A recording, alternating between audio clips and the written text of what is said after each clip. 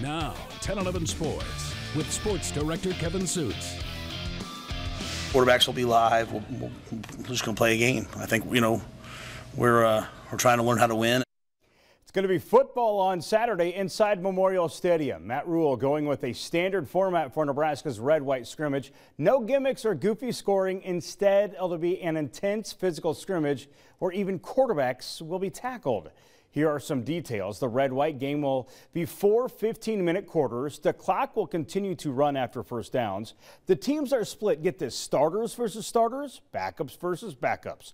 Offensive linemen may appear on both teams. That's because of a lower number of players at the position. And special teams, they may be altered a bit. Matt Rule says he may even have a few surprises for his first spring game with the Huskers.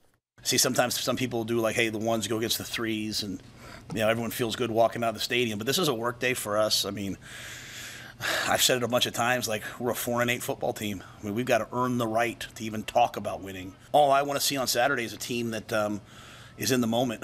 There's been a ton of people in the stands. Very grateful for that. I don't need a team that's out there like, I don't need all that. Like, just play football. Give them something to cheer about with our play. A lot of excitement. Everybody's ready to get out in front of fans and play some football. So, it's been a long 5 weeks, so everybody's pretty pumped. I'm excited to see all the fans come out again.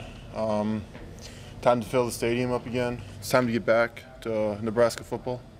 Perhaps the loudest cheer on Saturday will come for Frank Solich. The former coach will be back in Lincoln for the first time since his controversial firing in 2003. Solich went 58-19 as Nebraska's head coach.